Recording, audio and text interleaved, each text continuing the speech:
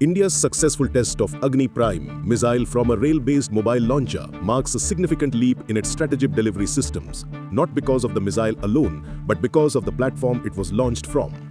The rail-based mobile launcher is a technological innovation that fundamentally alters the geometry of India's deterrence posture.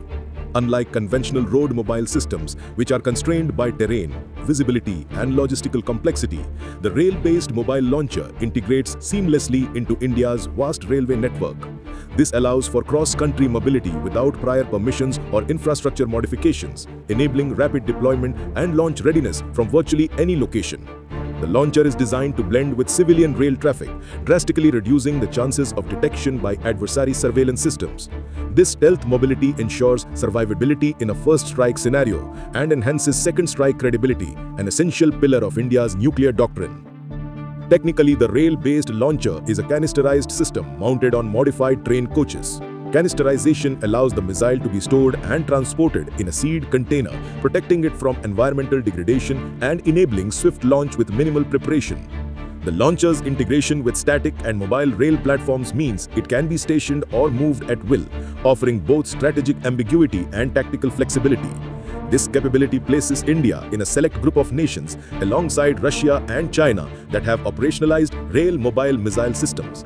The Defense Research and Development Organization (DRDO) and Strategic Forces Command (SFC) have jointly developed this system, and its successful deployment signals a matured command and control infrastructure capable of handling dispersed mobile assets. The missile itself, Agni-Prime, is a next-generation intermediate-range ballistic missile with a strike range of 1,000 to 2,000 kilometers. It is designed to replace older variants like Agni-1 and Agni-2, offering superior performance with reduced weight and enhanced accuracy. The missile uses a two-stage solid propellant motor and is equipped with advanced navigation systems, including ring laser gyro-based inertial navigation and satellite-based augmentation. These systems significantly reduce the circular error probability, or CEP, making the missile highly precise even over long distances. The re-entry vehicle is maneuverable and capable of carrying conventional or nuclear payloads, ensuring mission flexibility across strategic and tactical scenarios.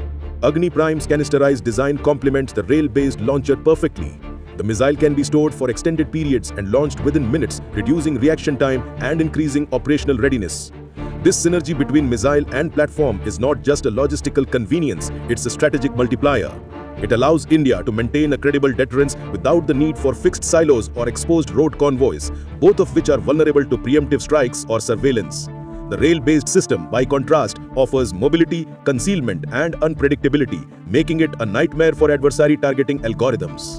Strategically, the implications are profound. The rail-mobile Agni-Prime system enhances India's second strike capability, a cornerstone of its no-first-use nuclear policy.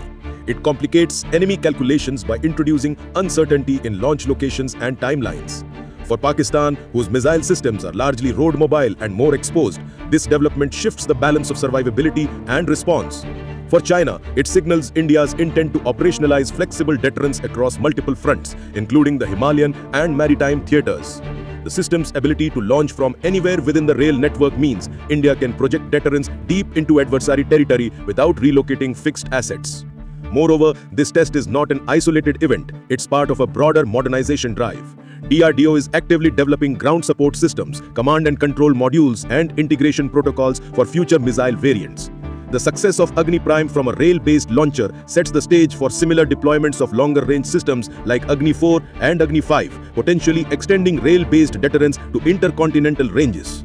It also opens avenues for multi-platform integration, where rail, road, and silo-based systems can operate in tandem, creating a layered and resilient strategic force. In essence, the rail-based launch of Agni-Prime is not just a technical feat, it's a strategic recalibration. It blends mobility with precision, concealment with readiness, and ambiguity with credibility. It reflects India's evolving approach to deterrence, one that is agile, survivable, and technologically sophisticated. Far from being a boast, it's a quiet assertion of capability, grounded in engineering and driven by strategic necessity.